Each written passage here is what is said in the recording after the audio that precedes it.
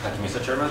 For the one who is not here today, my name is Riccardo Fincata. I work together with Professor Tsumi, and I want also to acknowledge my collaborator, Dr. Momi, at the Joint Urban Research Institute of Osaka University. Yesterday's presentation was about the calibration and validation and showing the performances of the ductile model under monotonic tensile test for different configuration. Today, instead, I will present a modification of the ductile damage evolution law to take into account different non-proportional load impact. So the initial framework is identical to the one we saw yesterday, so I will just go very briefly on this one, and I will focus the attention on the numerical analysis on steel bridge columns. So first of all, the aim of the study is to evaluate the capacity of the structure to go under seismic solicitation, and there are some difficulties in terms of characterize the seismic load in terms of direction, intensity, and also the design of the structure usually based on the maximum seismic event. Previous definition was given by an experimental paper from Nishikawa in 1998, which was basically after the big earthquake in Kobe in 1995. And in our case, we will not evaluate the maximum seismic event, but we want to analyze the response of the structure in terms of seismic swarm, so a series of seismic shock waves which hit the structure. The model is the same I presented yesterday. It's a fully coupled elastoplastic and damage model, coupled with elasticity, coupled with the plasticity, and characterization of the plastic multiplier. The importance in this case is that we use the unconventional plasticity model because it can take into consideration the generation of plastic deformation within the conventional plastic domain, and this is important because it can give a realistic description of the cumulative plastic strain during the cyclic analysis.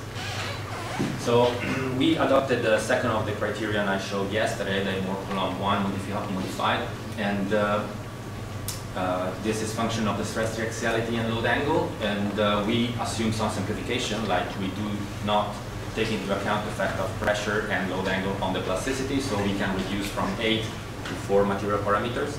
And this is the ductile damage evolution law I showed yesterday for monotonic tensile test. Now, the idea is to modify the approach to take into account non-proportional loading case. In non-proportionality, there is a rotation of the principal stress and strain direction, which triggers a non-negligible components of the stress rate, which is tangential to the plastic potential. We used an idea which was developed in 2001 by Professor Ashiguchi and Professor Tsumi, that to characterize this kind of tangential stress rate, which from a previous study from Rudnicki and Rice in 1975 was defined to be purely deviatoric as the normal stress rate. And just to get to the point, we want to modify the damage evolution law to take into account two contributions. The first one is the plastic deformation which develops along the normal vector to the plastic potential, and the inelastic stretching, which is purely tangential, and it's a consequence of the rising of a tangential component of the stress rate. Just to show how the model works, we suggested a simple test made in two different loading steps. The first one is an axial test of a plate, up to 10% of the axial deformation to induce a fully plastified state for the material, and after that we induce a simple shear, so to trigger a non-negligible components of the stress rate. So as you can see, we set material parameter in this case. I think it was for aluminum, but I mean it's not really relevant.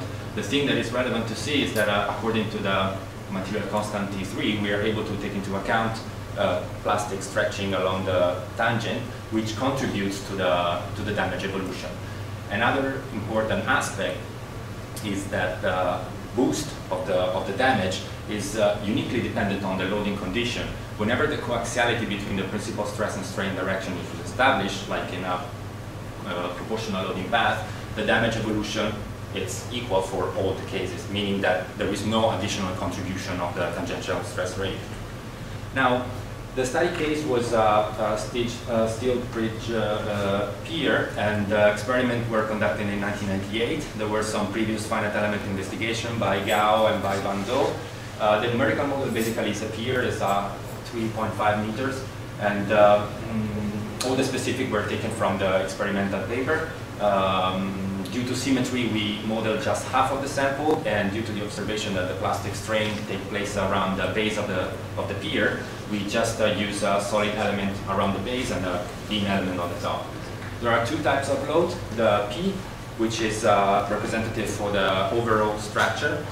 In this case, was a highway, and a cyclic horizontal load H, whose amplitude actually is increasing during the cycles. We took the elastoplastic parameter directly from the previous finite element analysis. We just calibrate the damage parameter in our case.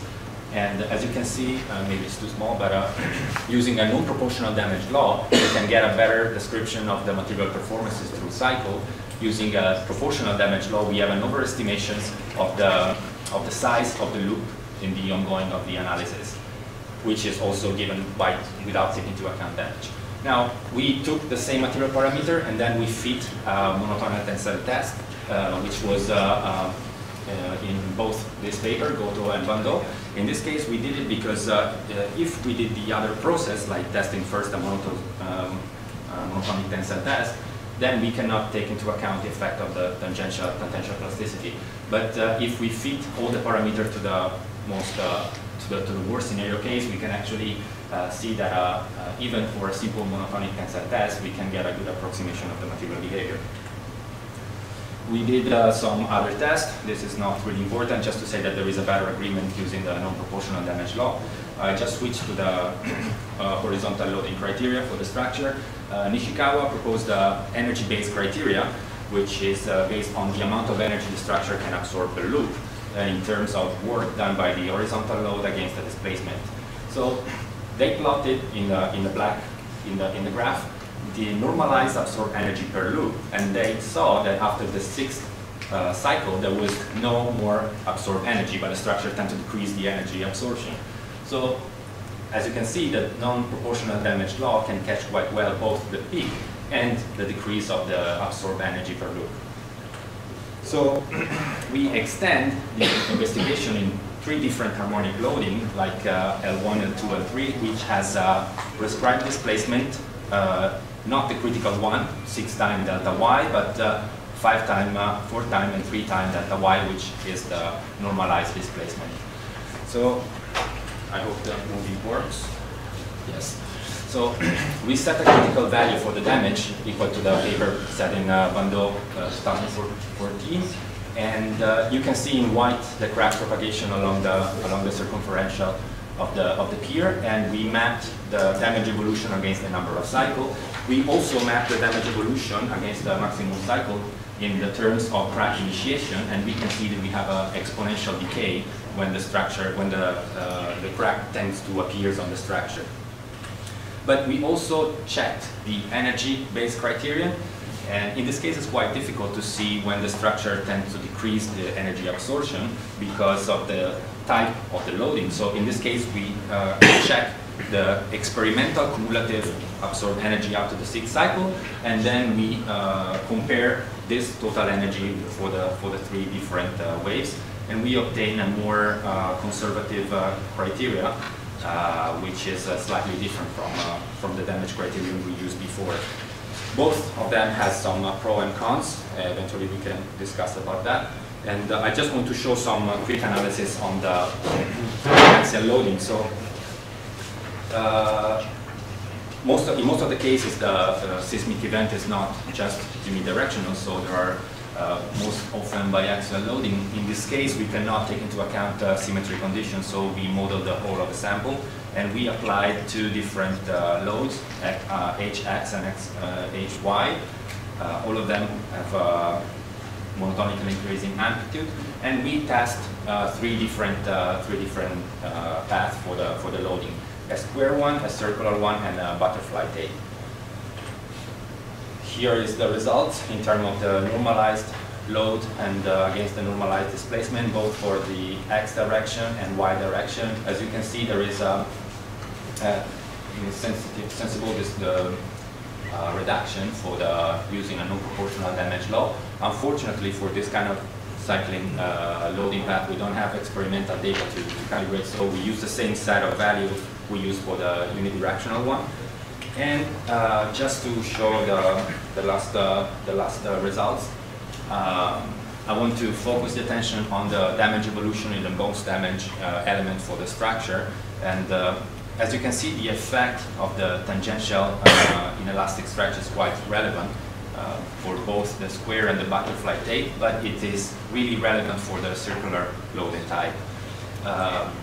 If you want to see the damage mapped, actually you can see that the damage is reaching almost the maximum value in the lower part, which is not on the plastic strain directly along the normal, but more consistently along the inelastic stretching, which is due to the tangential part. So without considering this additional inelastic contribution, we can underestimate the performances of the structure big time. So it's important to consider additional inelastic contribution. And since the time is not much, here I give the conclusion, and thank you for your attention.